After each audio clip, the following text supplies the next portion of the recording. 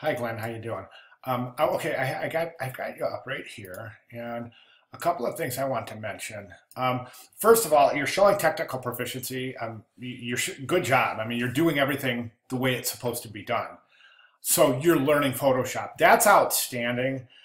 Because a lot of students they get caught up on these layer masks, and you're showing outstanding job.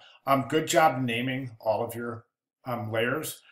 The one thing I want to show you something. Oh, and of course, giving your guy a name. I want to show you something though. Okay. I talked about these images, and I really think it would be good for you to review some of the resolution discussions over there in the course resources. And it's just, let me show you. I have my Zoom tool here, and I have Photoshop open, and I'm just going to zoom in here, and I want to show you something. Okay.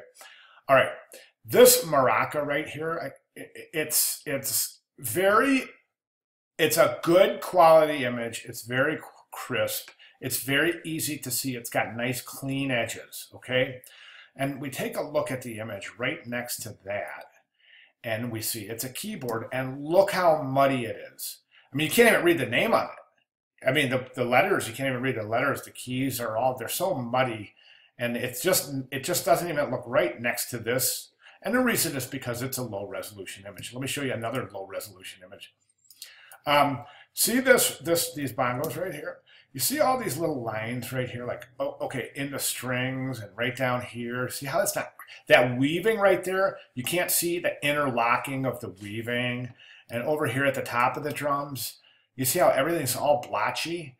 Well, that's a low resolution image. Same thing with this drum over here. And again, we can take just a visual difference and look at the difference between that and that. So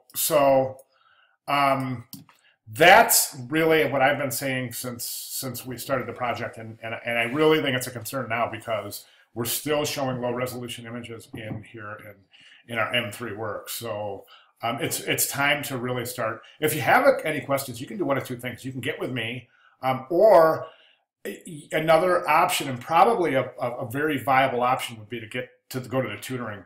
At the top of every assignment, there's this that big red button right there says help, and if you click that button, you get access to the tutoring center, and they're awesome over there, and they would be able to show you some of these things, unless you want to get with me and I can explain it. But these images are an issue. So okay, so if you have any questions, or depending on how you want to move forward, I'm here if you need my help, and feel free to get with me. Okay, thanks very much.